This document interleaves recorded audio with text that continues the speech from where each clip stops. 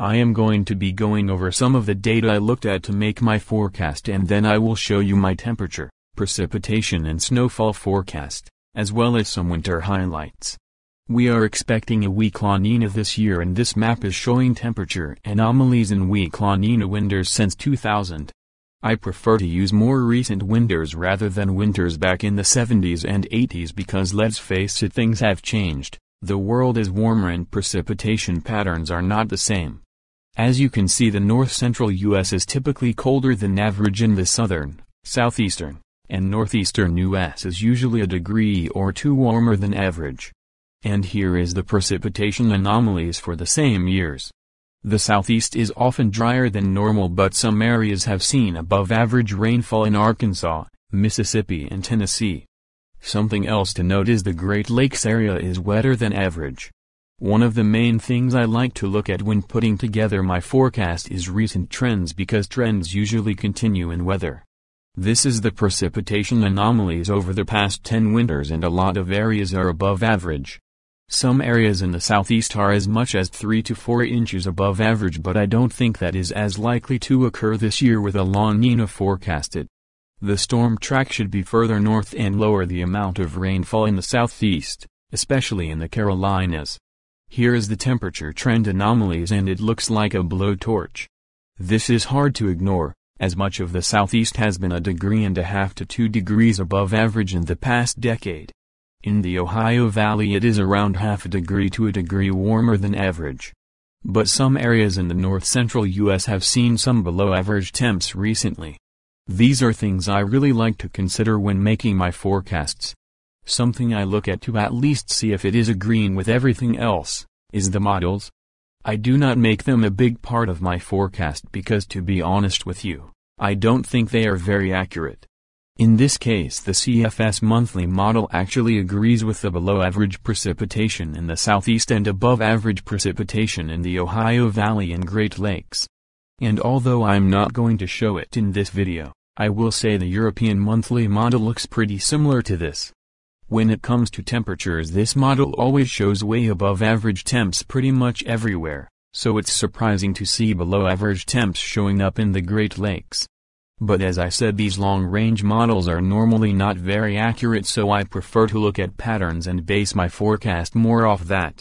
First, we have my temperature forecast. I have slightly below-average temperatures expected for the north-central U.S. and Great Lakes. This is because this seems to be more common in weak La Nina winters, and these areas have not seen as strong of a warmer trend in the past decade.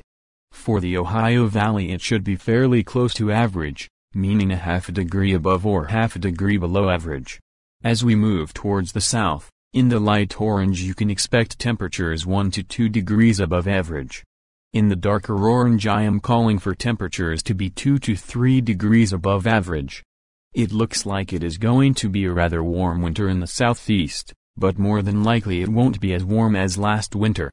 Here is my precipitation forecast. The above-average area goes from parts of the Mississippi Valley up through the Great Lakes and interior northeast.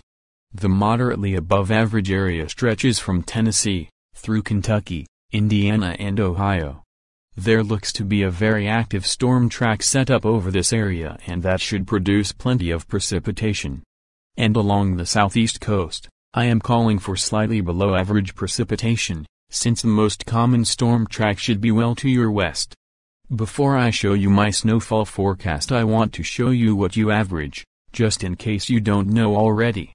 If you need more time, just pause the video, find your area, and color, and look at the legend to the right. In the southeast, with temperatures likely to be several degrees above average, and some areas seeing below average precipitation, it does not look favorable for above average snowfall.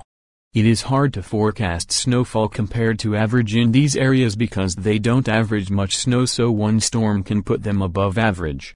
So I would say this area has the highest bust potential for that very reason.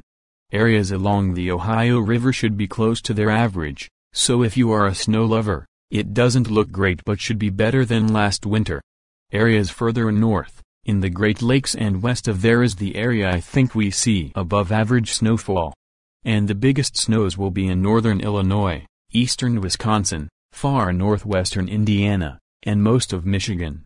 These areas look to be in the most favorable areas to see above average snowfall, with decent cold air, plenty of precipitation, and on the northwest side of the common storm track.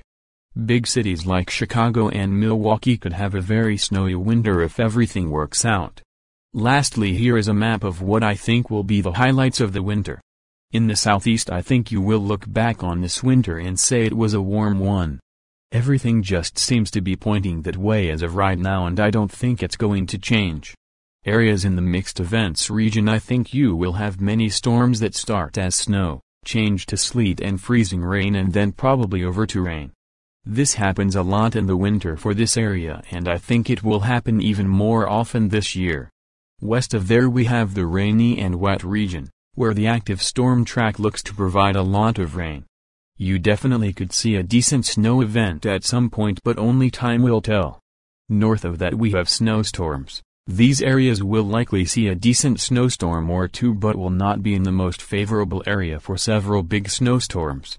In the pink over Minnesota, Iowa and Wisconsin we have our Arctic blasts region. This winter will be like any other for the upper Midwest. It will be brutally cold at times. You'll get plenty of snow and will be so excited when spring finally arrives.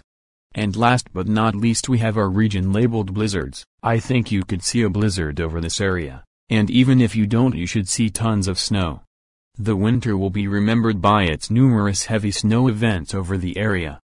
That is all for today's video. I would really appreciate it if you left a like and subscribed if you enjoyed it. I may update this again at some point if I feel the need to. But for now that's it, and have a good rest of your day.